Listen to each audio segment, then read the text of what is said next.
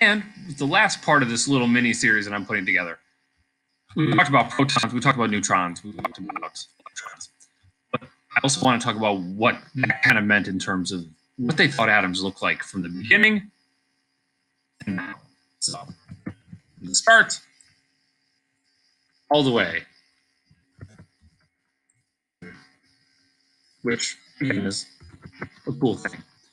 So, way back when, the first one again was Dalton. Dalton thought that atoms were just solid spheres. That they're little building blocks that make up things. Think of it as a really, really small Lego. No positive part, no negative part, just these little itty bitty things that add up. That's all it was. Thomson came around, and we talked about this in the last video, that plum pudding model, where he thought there's just a bunch of little negatives surrounded by this positive space, or this positive ooze. And plum pudding is a very popular snack way back then in England. It's literally what you think it is, pudding with plums in it. So kind of think it like that. That example we did before. But then there were flaws with this too. Rutherford came by and then was like, okay, the nucleus is positive in the center, and there's electrons on the outside. They started to talk about this idea that they're circling the nucleus. Getting there a little bit more. This is something you might recognize a little bit more than these two, which is kind of cool. Then Niels Bohr.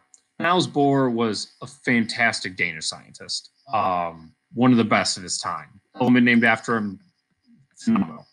And he started to realize that there were these orbitals and energy levels that were starting to take place. For example, the first ring of electrons can only hold 2, and then we go up to 8. So he started originating this idea of rings on top of each other, and that the electrons are going to space themselves out appropriately. Again, starting to mention orbitals just a little bit.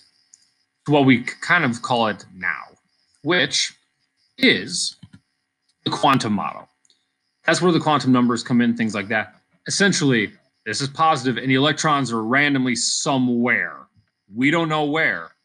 This kind of implies the ring thing, and this is kind of that 7th and 8th grade thing you might have picked up.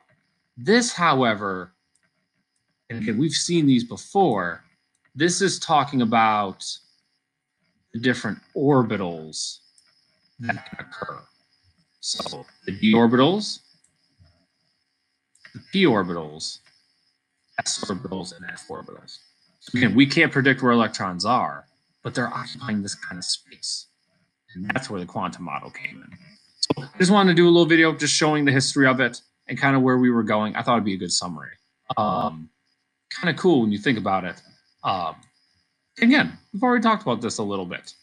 Just because it has the word quantum in it doesn't mean it has to be necessarily challenging. Hope you like this little mini series and have a great rest of your day.